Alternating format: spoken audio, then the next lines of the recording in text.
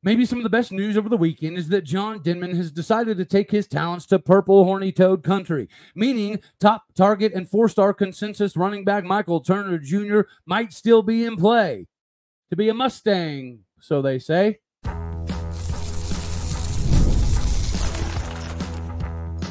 You are Locked On Oklahoma State, your daily podcast on the Oklahoma State Cowboys, part of the Locked On Podcast Network, your team every day. Howdy, y'all, and hello, all. Welcome back to Locked On Oklahoma State, your daily stop for all things cowboy and cowgirl related. My name is Cody Stovall. I want to thank you kindly for stopping by to make this your first listen. We're available on all of your podcasting platforms, visually as well on YouTube. Find me personally on X at AllDayOState. Today, we're partially brought to you by Game Time Tickets. Download the Game Time app, create an account, and use the code LOCKEDONCollege for $20 off your first purchase. Terms apply. Get in on the action today. Make sure you download that app. We get started in the running back field. And as we had discussed previously, Friday, Jon Denman had a decision to make over the weekend. Now, he did decide to take his talents to TCU, meaning that Michael Turner Jr. is still available. Now, as most people have prognosticated thus far, he seems to be trending towards being an SMU Mustang. Now, you got to give a shout out to SMU. Recently, they've done very, very well, especially in the recruiting market. But whenever you look at some of the decisions that he had to make, the prognostications aren't always a good indication of how it's going to go, because there are still some expert punditry saying that he'll end up at OU, a school that's not even on his top 6. And now that Jon Denman is a TCU Purple Horny Toad, this is likely down to a top 5. And from what I've been able to gather, let's face it, Mizzou, financially, they make some sense, but every other realm of possibility for Michael Turner Jr. becoming a Tiger doesn't make any sense. So let's narrow this thing down here. Maybe it's Oklahoma State, Baylor, SMU. Well, whenever you're going to take in this conversation, let's face it, Baylor is nowhere near the same level as Oklahoma State right now.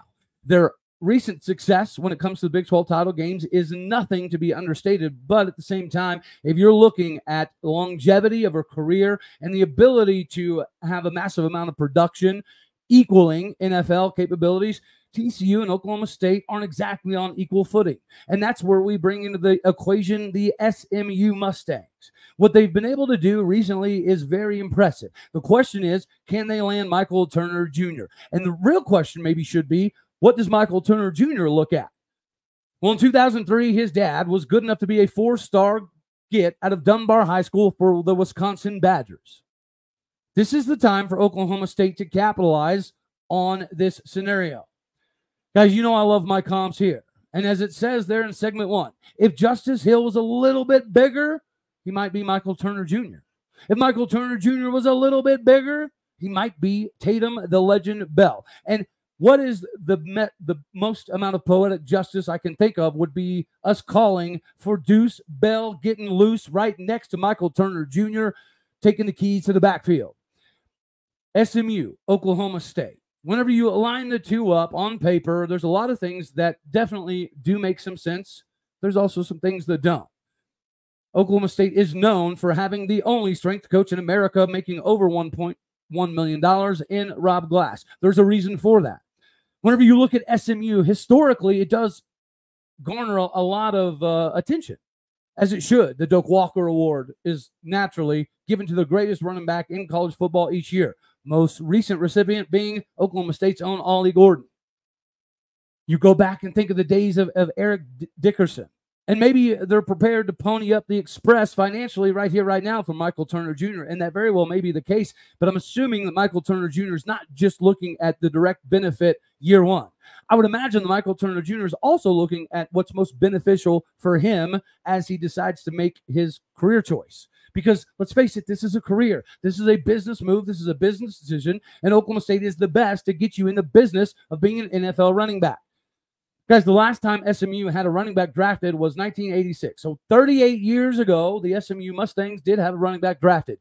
In that 38-year time frame, Oklahoma State has produced 11 drafted running backs. In the last 38 years, Oklahoma State has produced more drafted running backs than the last 88 years of SMU football has. So again, if you want to talk about the legends of Doak Walker and Eric Dickerson, for sure. But they don't stack up to the current list of Cowboys in the NFL as it sits right now. Most people are going to be very well aware that Tyreek Hill is a bad mamma jamma and that he was a Cowboy, but maybe not everybody's aware that he was a running back at Oklahoma State. Just like people are going to look to see what Justice Hill does as a Baltimore Raven, as they're going to look to see what Chuba Hubbard does now in this next year under the Carolina Panthers' new system. Jaylen Warren is proven to be the bee's knees up in Pittsburgh as a Steeler, pushing Najee Harris for RB1 carries. This is the lineage that we have most recently, not even necessarily taking into consideration the legends of the game, your Barry Sanders, your Thurman Thomas, your Tatum Bells of the world. This is in conversation for running back U, something that SMU does not have the ability to present. If you're looking for development, Oklahoma State has you. If you're looking for the next ticket to the NFL, Oklahoma State has you. And furthermore, if you're looking for the most amount of opportunities, as we've said before, it's going to be at Oklahoma State. SMU is making this transition to the ACC. And playing in the ACC could be a big deal, but could also be hanging on to a death sentence. Not the death penalty, but a death sentence. SMU paid $200 million and willingly gave over 9 years' worth of profit just to be in a conference that is seemingly dying. A conference that may or may not even exist in the next 24 months. So if this is just about playing time, then maybe it does make sense. If this is just about financial gain, maybe it does make sense. But as Ollie Gordon was able to just prove, you can win the Doak Walker Award at Oklahoma State. You can be a top 5 Heisman guy all day, every day, and financially be able to make more money than you ever thought possible. See, our NIL collective was able to fork over the cash necessary to keep Ollie Gordon and Kendall Daniels and Justin Kirkland and Alan Bowman even. You go to wide receiver, Brennan Presley had places out of the wazoo he could have gone to, including wazoo. But he stayed put. This is because of the NIL dollars that are associated with Oklahoma State. That's the thing, is we're not going to push out $200 million publicly to produce anything unnaturally. What we are going to do is get the most out of each individual player, not only because of Rob Glass, but also because of the system. Plus, the offensive line is not going to be downgraded anytime soon because we still have Charlie Dickey. And how do we know that? Because Charlie Dickey just signed an extension on his contract, as did every other coach on the daggone staff. So the one school that you can look to for consistency in coaching is Oklahoma State. How many coaches do we have that have been on the staff for 8 years, 9 years, 12 years, 14 years, 15 years? It's an exorbitant number. So this shouldn't just be about one of the most talented running backs in the country going to the most financially wealthy places in the country. Because let's face it, guys, Texas A&M, Miami, Mizzou, they're all trying to buy titles, and thus far, it has not worked. Florida State did do a very good job, I would say, in NIL to get the season that they had last year. But the ACC is so revered around the country that the playoff committee didn't even let an undefeated team in. The Big 12 is a better brand, regardless of what some of the prognostications out there like to present. The Big 12 is going to be a more reputable brand as the years continue to come down the pipeline. And the ACC currently is scared to death of the idea of Brett Yormark, being the visionary that he is, welcoming in this new era of private money and the liquid sponsorships. This is an amazing time to be a Cowboy fan. It would be an even better time if Michael Turner Jr. was able to bring his talents to Stillwater, Oklahoma. I understand there's some benefits, but I also understand that you, sir, need to bring your 1,668 yards, 26 touchdowns on the ground to Stillwater, America, where we can produce that same number all day, every day. Again, if he was a little bit bigger, Justice Hill, he'd be Tatum Bell. And Tatum Bell is one of the Cowboys that I see on film when I click on Michael Turner Jr. It's not just the speed and the elusivity. Typically, whenever you're running an 11-second 100-meter dash and you have an 18.75 long jump, you have a propensity to try to bounce everything to the outside because you're typically going to be able to outrun everybody else on the field. But Michael Turner Jr. does not do that. He sticks his foot in the ground. He gets north and south for somebody that is significantly bigger. AKA he plays bigger than he is. He runs faster than he even looks on film, and he's more elusive than most of the running backs we currently have on campus. He's more elusive than most of the running backs that are being recruited across the country right now. The running back position is not viewed as a hot commodity as much as it used to be in the NFL. But Oklahoma State has not had an issue getting the most out of the running backs in college into the NFL where they're playing right here, right now. So if you want to click on Sundays and watch an SMU Mustang tote the rock, it ain't going to happen. But if you want to click on Sundays and see several Cowboys toting the rock, that's not only going to happen, but Ollie Gordon's going to follow it up again. But we've got to have more in the pipeline. We've got to have more Barrys, more Thurmans, more Terrys, more Ollies. And Michael Turner Jr. is just that. Playing in front of 60,000 people is better than playing in front of 30,000 people. Playing extra games and Big 12 titles and CFP Saturdays means more opportunities for you. These are things that SMU likely won't be able to accomplish in the near future. Even while going to a conference that is fledgling, flailing, and trying to stay afloat, they're still not projected to win it. And maybe as time goes on, it's a possibility. But I'm pretty sure Michael Turner Jr. is invested in his future. So I don't think he's going to be taking unnecessary risks. If you weigh the pros and cons, and you weigh the availability that Oklahoma State has to get you on the field and in the NFL ASAP, this is a logical choice. And this is a logical decision for you to make. Shouldn't be Baylor. It's not going to be TCU. It absolutely shouldn't be Mizzou. You should be a Cowboy instead of tinkering around at SMU. A place I do have respect for. It's just not the same. So here we are. We also get to transition into the preseason all Big 12 team. Of course, Oklahoma State led the way with 6 Cowboys. A large number of those are going to be representing the Cowboys as well at Big 12 Media Days. But before we do that, we do have to remind the fine folks out here, as we're all preparing for this season, we need to make sure that we have the ticket game squared away. The hotels, the travel, the rentals, all that stuff is just not fun. The fun fact is when you get to go to the game, all the experiences make up for some of the craziness. So stop the craziness in the beginning by downloading the Game Time app today. It is the only place where you can know that you're going to get the best deals, not only at the beginning of the game, but even up to an hour afterwards. It is the authorized marketplace for ticket buying experiences for Major League Baseball. They're going to give you the best chance of getting your tickets faster and easier. The prices on the Game Time app actually go down the closer you get to the game or the pitch or the event, because this isn't just about sports. Whether you're interested in music, comedy, theater, or games, Game Time is the ticket for you. The flash deals means you get to save even more when you choose a section and let Game Time choose the seat. The panoramic view allows you to know exactly what you're getting before you get into the stadium. There's no hooliganery and hanky-panky of getting put in a different section.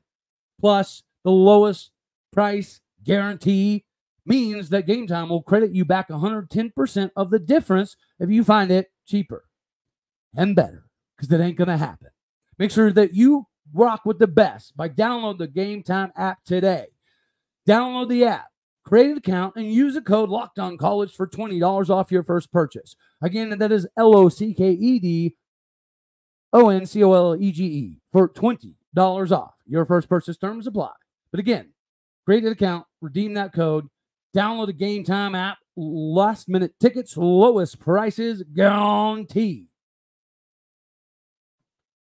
It is a guarantee that some of the Cowboys will, in fact, be making the trip to Vegas. As you all guys know, I did announce at the live show. I had a travel partner that kind of had a work thing pop up. Therefore, I'm not going to go to Las Vegas. I am instead going to go to my son's baseball tournament in Edmond, Oklahoma.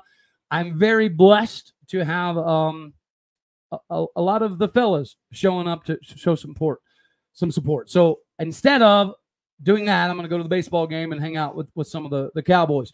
Some of the Cowboys that will be featured are heading to Vegas. And those are obviously Ollie Gordon, Alan Bowman, Brennan Presley, And you got to show some love for the big guy, Joe Michalski.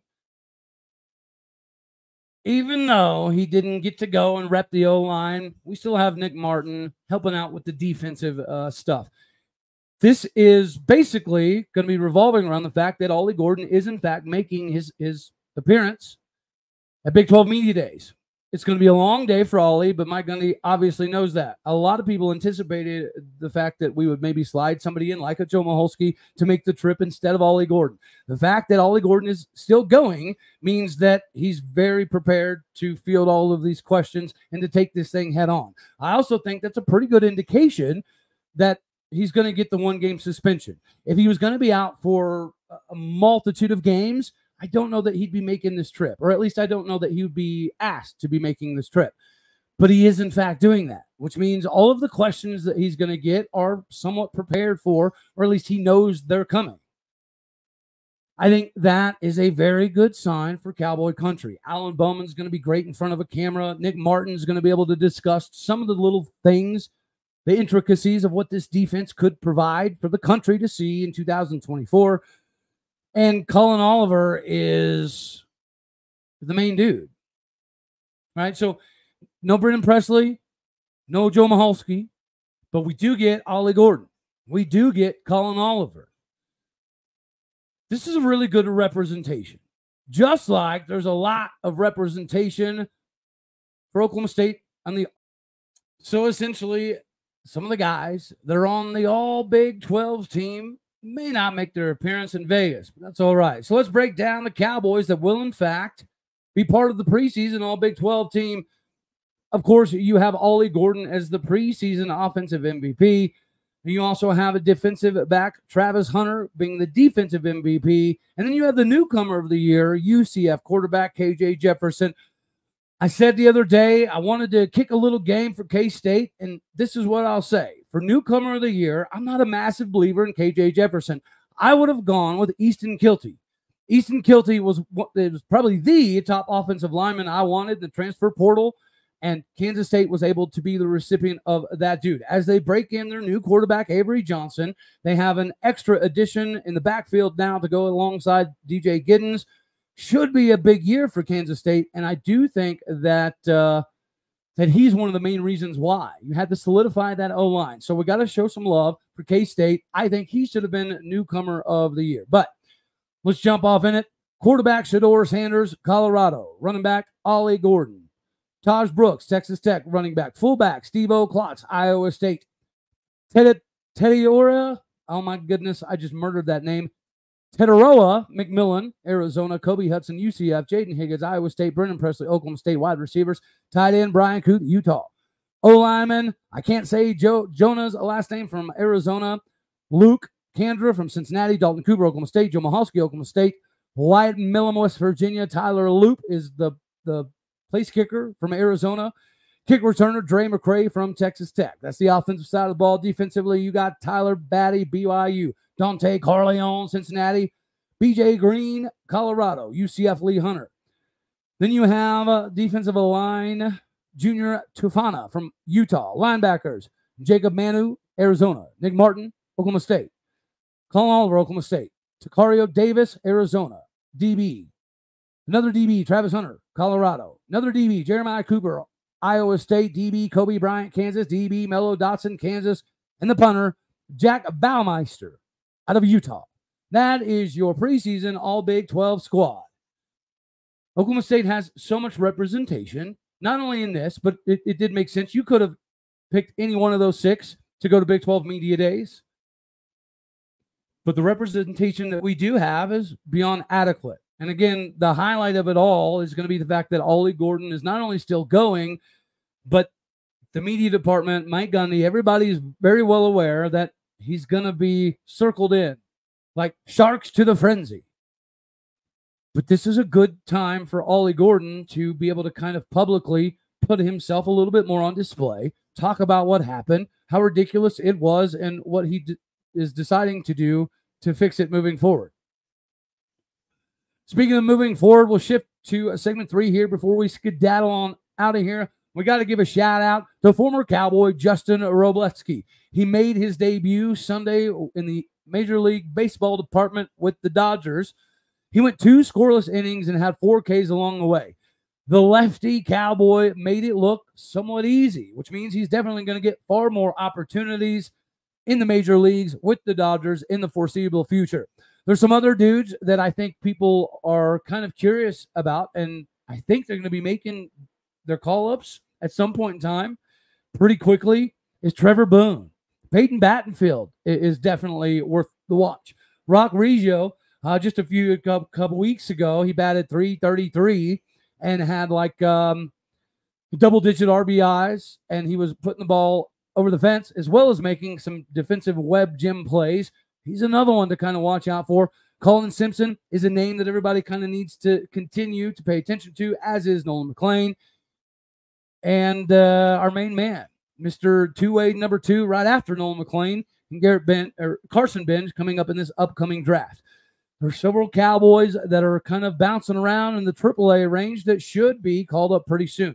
So those are some more names to pay attention to in Cowboy baseball country that could be called up here pretty daggone quickly. Of course, everybody had a large amount of satisfaction in what the Cincinnati Reds were able to do, because Ellie De La Cruz and Christian Encarnacion Strand were all over some of the Reds' highlights from the season, even early on.